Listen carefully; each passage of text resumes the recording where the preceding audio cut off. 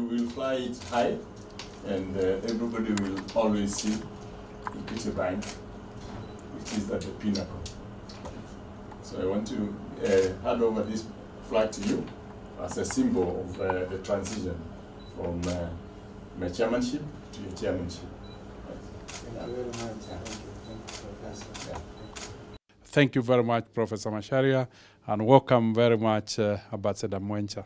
And privileged as a management team to have witnessed this second transition of the apex leadership position at Equity Bank Kenya in form of chairmanship.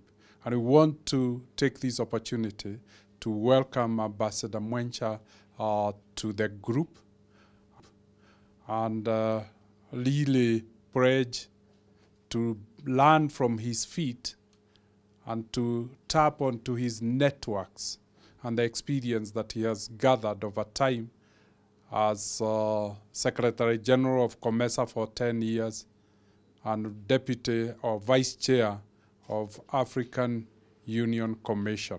This family, the group, and also Equity Kenya has put on my person to be chair of the board. I am so humbled to be part of this family.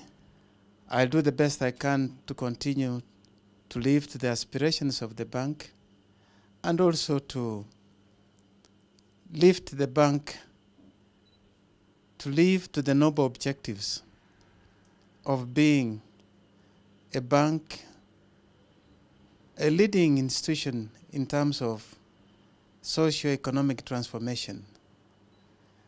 The bank has carved its place within Kenya and has entered the region.